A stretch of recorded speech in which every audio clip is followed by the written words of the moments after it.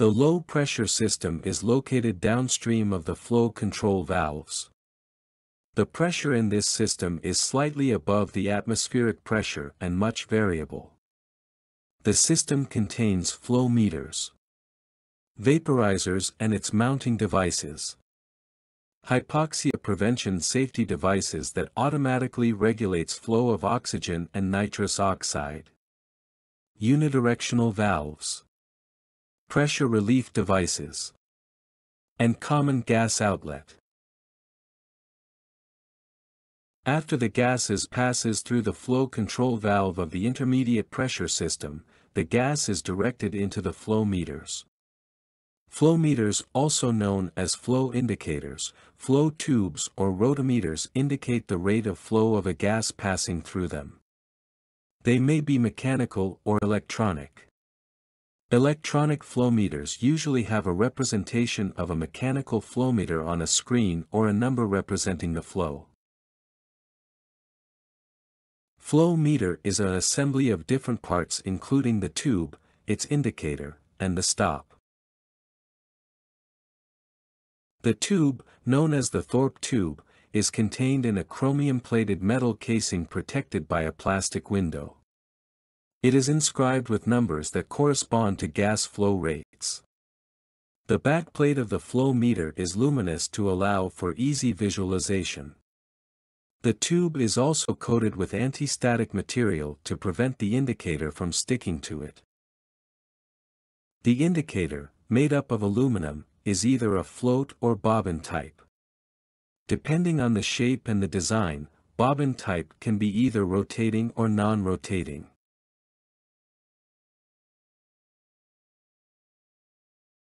As the valve is opened, gas flows into the tube, and the float rises within the tube until the gravitational force acting on the float is balanced by the force of gas entering the bottom of the tube. The more gas that is allowed to enter the tube, the higher the float rises within the tube. Gas passing between the float and the walls of the tube exits from the top of the flow meter and is delivered to the vaporizer or fresh gas outlet. Bobbin flow meters should be read from the top of the bobbin, while ball float types should be read from the middle of the ball. The stop, located on the top of the flow meter, prevents the indicator from plugging the outlet of the flow meter and rising to the point it cannot be seen. The other one located on the bottom of the tube prevents the indicator from falling into the inlet. There are two types of flow meters depending on the size design of the orifice. They are variable orifice flow meters and fixed orifice flow meters.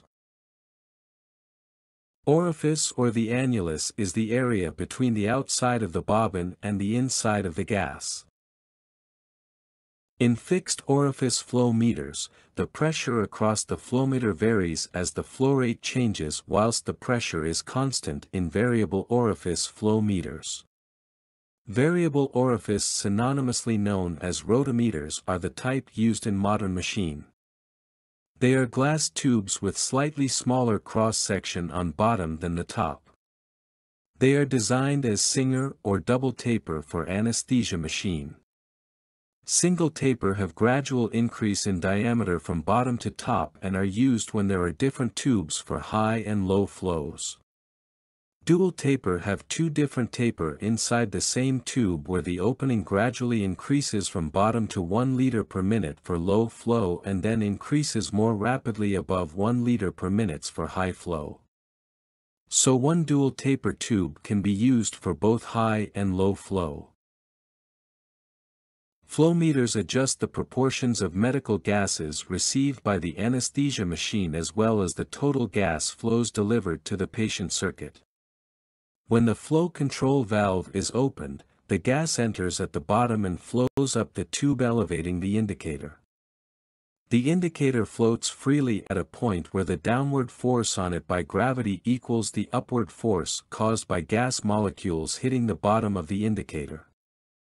As the gas flow increases, the number of molecules hitting the indicator increases. Hence the indicator rises as the force acting on it from the flow of gas is more than that of gravity. As the indicator rises up the tube, the gap around the bobbin increases, which allows more and more gas to flow around it. Flow is a volume or amount of a fluid, gas, or liquid passing a set point per unit time. It is usually measured in liters per minute. Pressure difference is the driving force that makes fluid to flow. As the fluid flows through the tube, there is a resistance between the fluid and the vessel wall that opposes the flow. This relationship is like Ohm's law, where flow is determined by pressure difference between the two ends of the tube and resistance. Resistance is further dependent on viscosity of the fluid, length of the tube, and the radius or diameter of the tube. This relationship is explained by Hagen-Poiseuille's equation. Fluid flow can be either laminar or turbulent. Laminar flow is the movement of fluid particles along well-defined paths or streamlines, where all the streamlines are straight and parallel. Viscosity is the determining factor for laminar flow. Turbulent flow is defined as the flow in which the fluid particles move in a zigzag way. It is often present where there is a sharp bend or some other irregularity which may cause local increase in velocity. Density is the determining factor for turbulent flow. The Reynolds number is a dimensionless number that represents the ratio of the inertial force and the viscous force of a fluid. It determines whether the flow of the fluid will be laminar or turbulent. A low Reynolds number of less than 2000 indicates laminar flow, while a high Reynolds number of 2000 and more signifies turbulent flow. The rate of flow through the flowmeter tube depends on the pressure drop across the tube, weight of float or cross-sectional area, size of annular orifice, and the physical properties of the gas.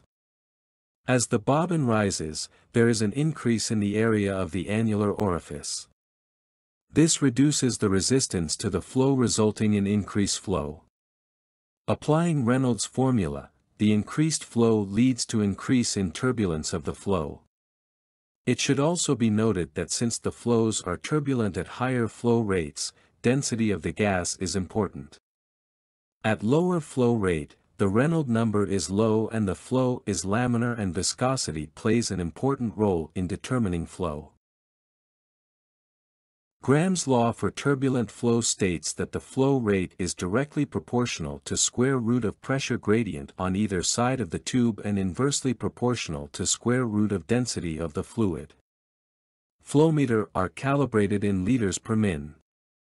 For flows less than 1 liter per minute, milliliter or decimal fractions of a liter per minute with a 0 before the decimal point is used. They are calibrated at atmospheric pressure and room temperature based on physical properties of individual gases.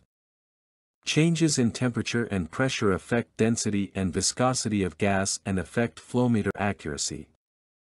At low flow rate, when the flow is laminar, Hagen-Poiseuille's law applies, where flow is directly proportional to the pressure difference between the two ends of the tube. As flow changes from laminar to turbulent within the flowmeter, the flow becomes proportional to the square root of pressure, and hence the graduations on the flowmeters are not uniform. There may be 1 or 2 rotometers for each gas. Single flowmeter layout is the safest but less precise for low flows.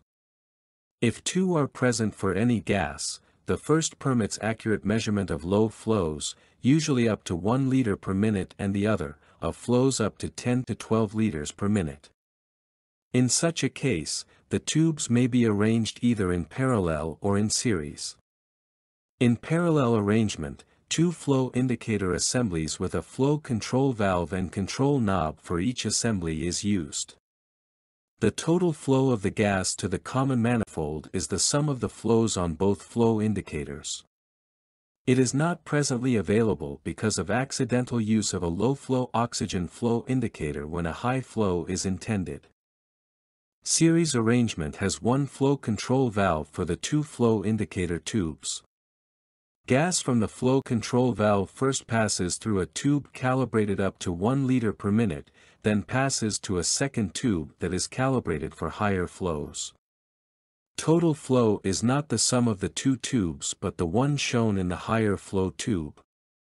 Series arrangement increase accuracy at all flow rates.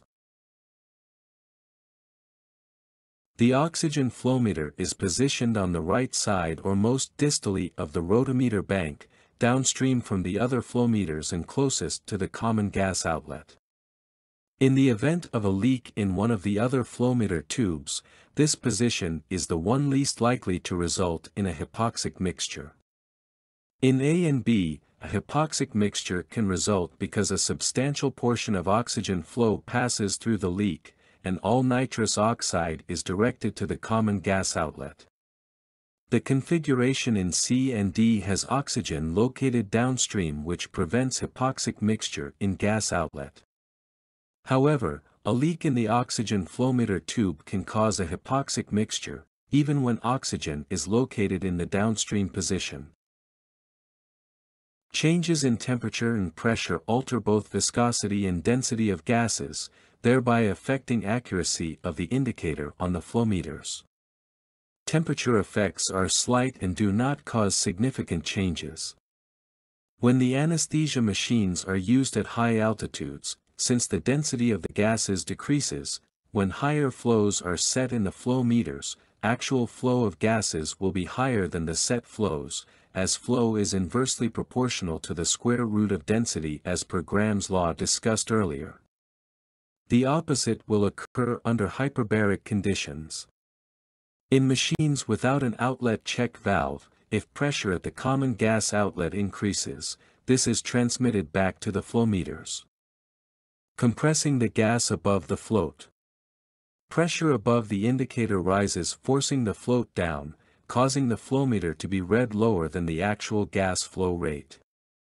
Static electricity causes the float to stick to the side of the tube, causing reading inaccuracy. These electrostatic charges are negligible as long as the float rotates freely.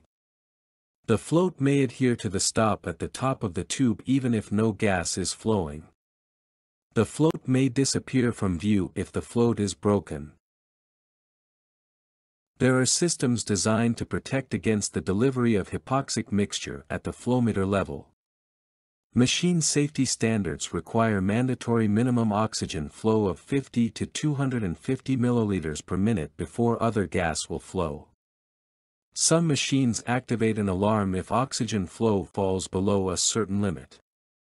In modern anesthesia machines, nitrous oxide and oxygen flow controls are physically interlinked so that a fresh gas mixture containing at least 25% oxygen is delivered at the flow meters when only nitrous oxide and oxygen are used. Datex Omeda uses a mechanical linkage called Link 25. North American Draeger machine has pneumatic interlink called Sensitive Oxygen Ratio Controller. The Link 25 system operates with two control knobs, one for nitrous oxide and the other for oxygen, connected by a chain. The nitrous oxide knob has a gear with 14 teeth, while the oxygen knob has a gear with 28 teeth. For every 2 turns of the nitrous oxide knob, the oxygen knob completes 1 rotation due to the gear size difference.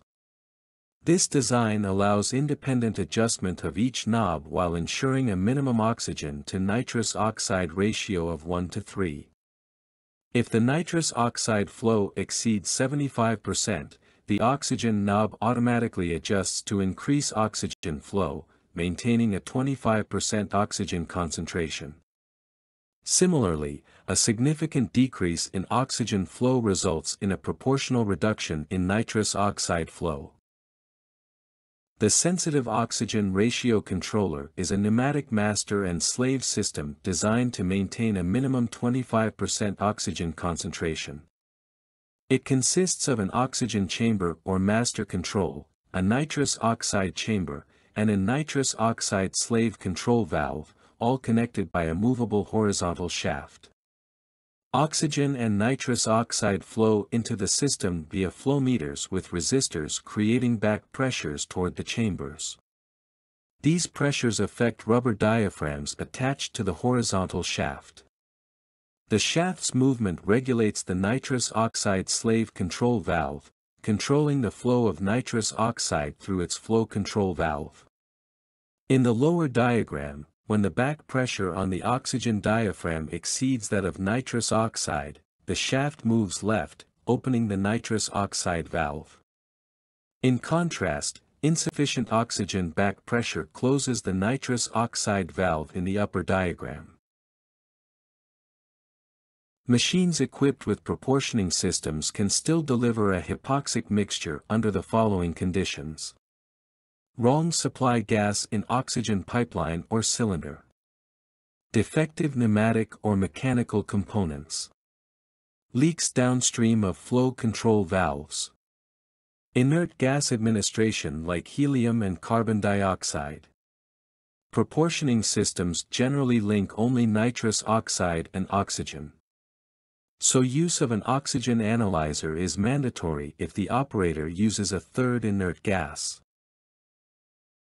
Unidirectional check valve is present on some machines between the vaporizers and common gas outlet upstream of where oxygen flush flow joins the fresh gas flow. The functioning of check valve is as same as the one used in hanger yoke check valve of high-pressure system discussed earlier. Positive pressure ventilation and the use of oxygen flush can cause backflow of the gas to the vaporizers and flow meters. This backflow can cause pumping effect and if not prevented could cause increased vaporizer output. Pressure increase can also cause inaccurate flow indicator readings. The purpose of the outlet check valve is to prevent reverse gas flow. Newer machines like Draeger are equipped with vaporizers that incorporate a baffle system and specially designed manifold to prevent pumping effect, making an outlet check valve unnecessary.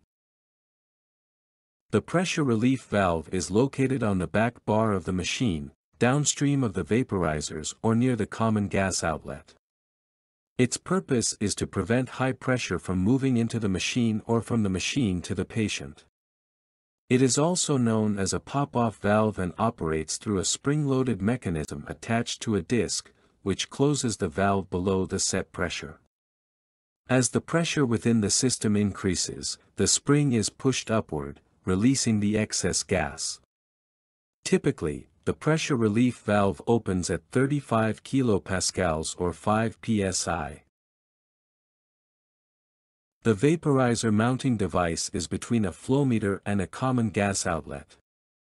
It is permanently mounted. Vaporizers and the flow meters are connected to each other and then bolted with back bar. Common gas outlet receives all gases and vapors from the machine and delivers the mixture to the breathing system. This connects to the anesthetic breathing circuit to deliver the combined product of gases and anesthetic agent to the patient.